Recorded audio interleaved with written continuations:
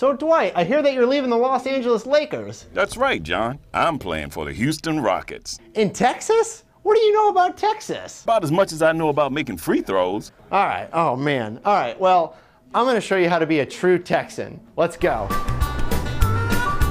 All right, Dwight, so if you're moving to Texas, you need to know how to eat Texas barbecue. So that's why we're here at Cecil's Texas Style Barbecue here on Orange Avenue. I'm with the owner, Anise. What does Dwight need to know about Texas barbecue? He needs to know about the meats, how they're cooked, how to eat it, and the sides. All right, so we're gonna try some and see if he likes it. Let's go.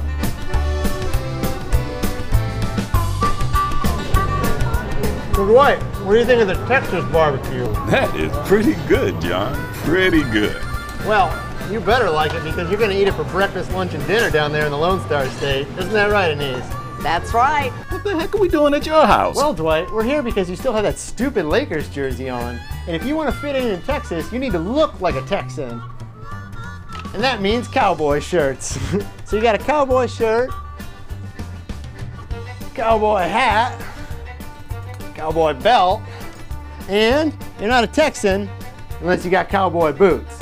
Now you put this on and I'll be waiting for you. Looking good, Dwight. Now watch this so you get ready for what it's like in Texas.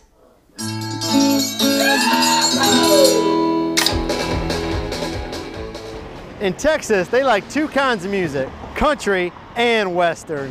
All right, Dwight, if you're gonna move to Texas, you need to know how to move like a Texan, and that means line dancing. Now get off this dance floor. Hit it, DJ.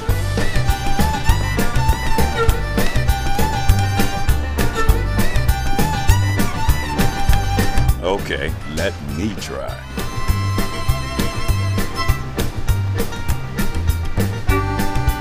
Dwight Howard, I have one thing to say about your line dancing. Awesome. All right, Dwight, there's only one more thing you gotta do before you move to Texas. What's that, John? Get acquainted with the locals.